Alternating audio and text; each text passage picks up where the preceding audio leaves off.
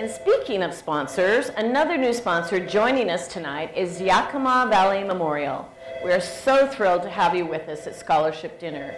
And from their campus in Yakima, let's join CEO Carole Peet.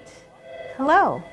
I'm very pleased to be here tonight to really thank Heritage University for all that they do to help educate healthcare workers and train them in our community.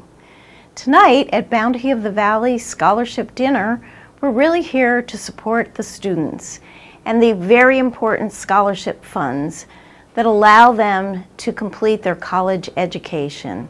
It really is an investment in the community, and I encourage everyone to make a gift.